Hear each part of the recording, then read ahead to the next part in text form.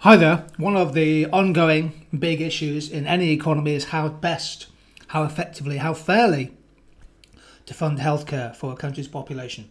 That is certainly true in the UK. And in this short video, we're just going to look at some of the evaluation arguments for and against either an increase in healthcare funding funded by the state, the idea of healthcare being an important merit good or merit service, if you like, versus the idea that there should be some alternative forms of funding. Maybe the private sector should have more of a role, or that there should be alternative, different ways of funding healthcare other than the current system.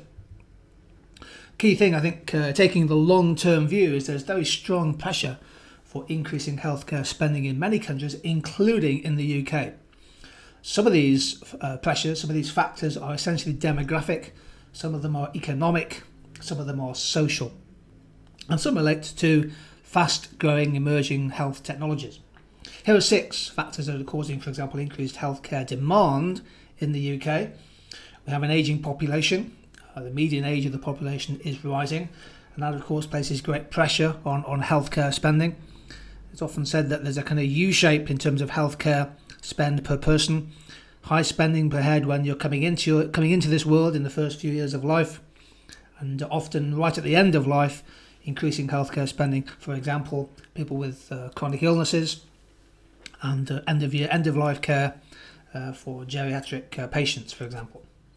Second key thing is that over time, people's expectations of healthcare change. People's expectations of what the state can and should provide, expectations of what their local hospital or medical services can offer, including GPs. So in that sense, demand is driven by growing expectations, particularly as a society gets richer. Third issue, I suppose, is the inequality issue. That there's been a growing concern in recent times about inequality of income and wealth, and whether that is leading to extra pressure on the healthcare budget. In particular, the idea of chronic illness and the illnesses associated with inequality and deprivation, asthma, for example, poor health, stress-related illnesses. Our population is growing. Slow rate of natural population growth, relatively speaking, but obviously strong net inward migration in recent times. Population is growing, and that's an extra burden on the National Health Service. And of course, new technology is creating new treatments all the time, many of which are new drugs, new opportunities for medicine. Many of those drugs and treatments are high cost, particularly in the early stages, until perhaps economies of scale have been fully exploited. And we have clearly big economic and social issues surrounding the rise of chronic illnesses associated, for example, with increased incidence of obesity, type 2 diabetes, and other related conditions. Put together, there is tremendous upward pressure on healthcare spending in the UK. It's a big issue. Scarce resources under pressure. So that leads to the obvious question: who should fund and who should provide healthcare? Now, that's quite an important distinction to make as an economist in Year 1 Micro. The funding of healthcare is not necessarily the same as the provision of healthcare. Should healthcare treatments be provided by the state through the NHS, as they are at the moment for most things, free at the point of need, or should markets play a bigger role in funding and providing healthcare? This is one of the great economic questions of any age, and it's certainly pertinent today. Well, how do you evaluate these ideas? Here's a few thoughts on how to generate improved evaluation. One is to talk about scale and scope. So you could ask the question, well, how important is healthcare to an economy? How significant is healthcare as a merit good? What are the economic consequences of better healthcare in terms of higher productivity, increased labour market participation, better quality of life, for example? So if you think the multiplier effects of increased healthcare spending are strong, if you think there's a strong positive externality from better healthcare, then you might be tempted to argue for increased state funding of healthcare in terms of primary health and other related services. Or might other areas of government spending become more important in the future, requiring a shift of resources? Are we Are we likely in the long term to have to shift our focus away from healthcare towards, who knows, early years education, or towards defence, or whatever, towards the environment? So a good evaluation approach is to ask the question, well, what should our priority be? Talk about significance. Second, nice, strong evaluation approach is to talk about short run and long run. So in the short run, for example, we can increase funding, perhaps in line with population growth or in line with GDP. We can protect healthcare funding in real terms. But in the long run, can a free National Health Service necessarily be sustained at current levels? Or will we have to remodel the service? I think it's really important in an essay on health, in a data response question on healthcare, to have a feel for, an understanding of the concept of equity and fairness. So access to healthcare, fair treatment, fair access, these are really, really important issues in the UK at the moment. And many people actually see free access to healthcare as a fundamental human right. The NHS is part of the fabric, if you like, of our country. And people regard equitable access to healthcare as a fundamental issue of fairness. Now, if you go down the market reform pathway, to what extent is that fairness issue under threat? And something we'll talk about in the next few minutes is the idea of alternatives. What are the alternative ways of providing healthcare? At the moment, most healthcare in this country is provided through collective taxation and provided free at the point of need. Are there different ways of funding it? Can we draw from the experiences of other countries, for example? So let's build two cases in the next 3 or 4 minutes. They build a case for saying the government should be spending more on healthcare.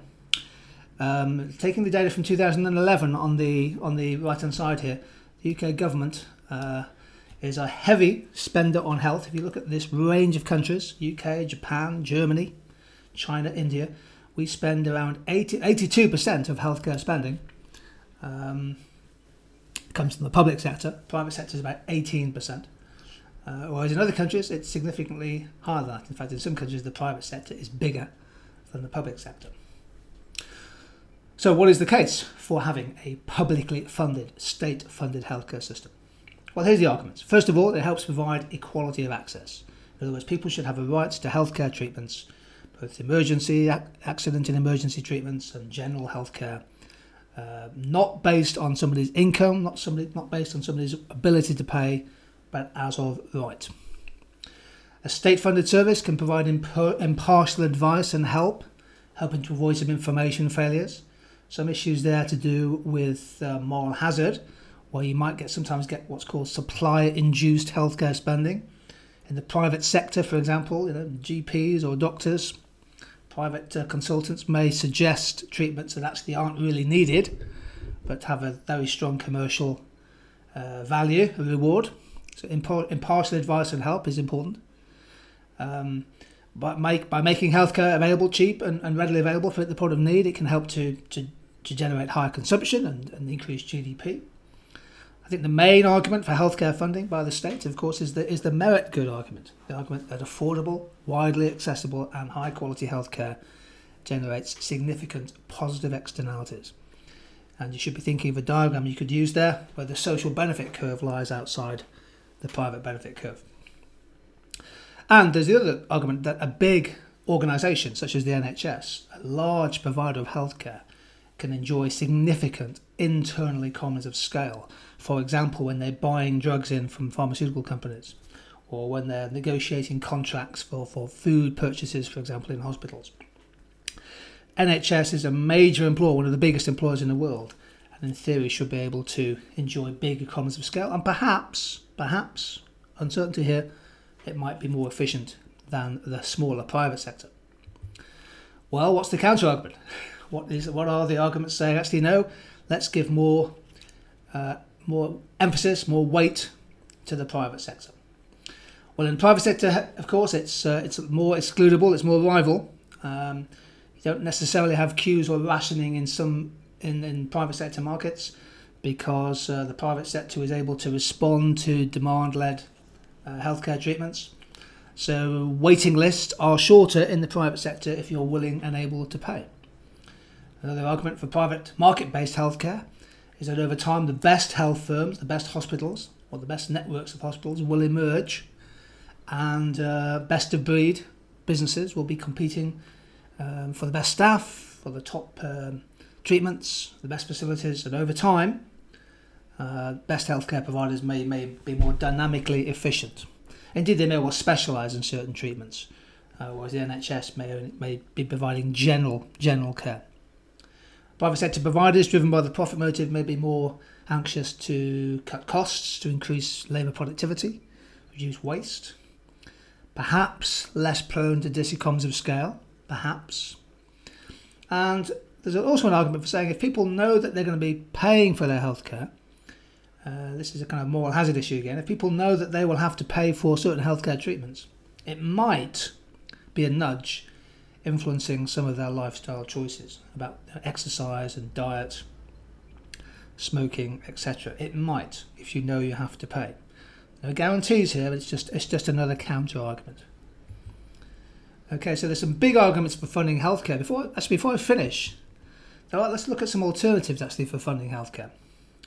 Because I wanted to think about necessarily moving away from healthcare free at the point of need. Okay. The reason for putting this final slide in is because a good evaluation, strong evaluation, often thinks about the alternatives. Okay, so we know the NHS is under pressure, big funding challenges. What about some of the alternatives? Well, here are one or two. So the idea is to give you some ideas for just reducing the pressure on state health budgets. One option could be to give individuals and families an incentive to take out private healthcare insurance. Some companies already do that. So, would you be in favour of more generous tax relief if you take out private healthcare? The argument being there that people with private healthcare almost free up resources for the NHS in that sense. You could increase basic prescription charges so that you could lift the sort of prescription charge from a trip to the GP,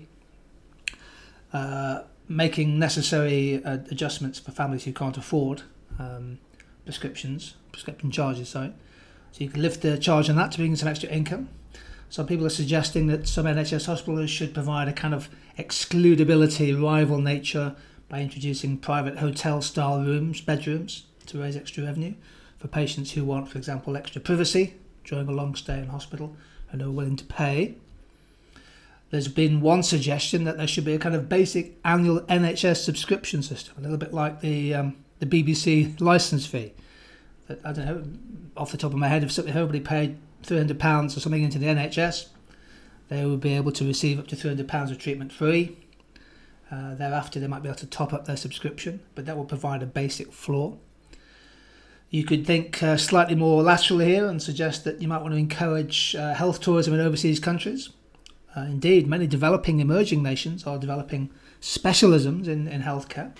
There's ethical issues about that, but often they can provide things like cataracts and other forms of elective surgery at much lower prices. So you can make a case almost for saying that would be a more efficient use of resources. And thinking long term, thinking really long term, I think you have to consider the amount of money allocated to preventative programs. So the burden on the NHS would be lower, other things being the same, if we were more successful in preventing some of the treatments, some of the conditions, that the chronic illnesses and things that have become so topical in the newspapers at the moment, in particular diabetes and stress-related illnesses. Tackle the root cause rather than the symptoms of the problem. Okay, so this has been a discussion of some of the economics of funding healthcare. It's one of those classic economic debates, and it's something I think you can get your economic jaws stuck into. Thank you.